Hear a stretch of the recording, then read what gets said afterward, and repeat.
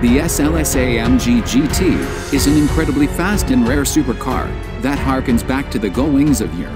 It's powered by a 6.2-liter V8 that makes 583 HP, made it to a 7-speed, dual-clutch automatic transmission, and rear-wheel drive.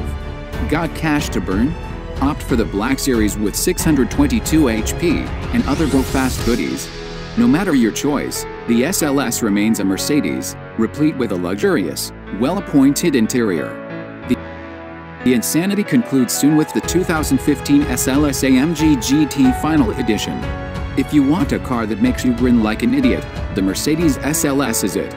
Just starting up the 583 bhp 6.3-liter V8 is enough to have you giggling, and when you floor the throttle in a tunnel, your ears will be greeted by the kind of thunderous V8 soundtrack usually heard at a NASCAR race. Lift off, and there are some hilarious pops and bangs from the exhaust. With a 0-62 mph time of 3.7 seconds and a top speed of 199 miles per hour, the SLS is very nearly as fast as a Ferrari 458 Italia. It feels very big and wide around corners, so it's not as engaging, but it's still lots of fun to drive. The GT model benefits from firmer suspension, which means a harsher ride but that the car stays flatter in the benz. The 7-speed auto box was a weak point on early cars, but revised software on the GT model makes shifts faster and smoother. The Mercedes SLS AMG is an incredible piece of design. We love the long bonnet, the huge vents down the side and the pert tail. But we love those amazing gullwing doors the most.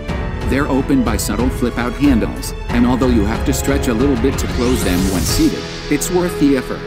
The SLS is available in a wide variety of colors, but should you have a spare 10,000 British pounds or so, you can have it in an amazing satin matte effect finish. Inside, there are stunning jet engine air vents, beautifully trimmed leather seats, with quilted leather and red stitching in the faster GT version, and classy metal trim. The GT version also adds darkened light clusters, red brake calipers, and the option of red seat belts.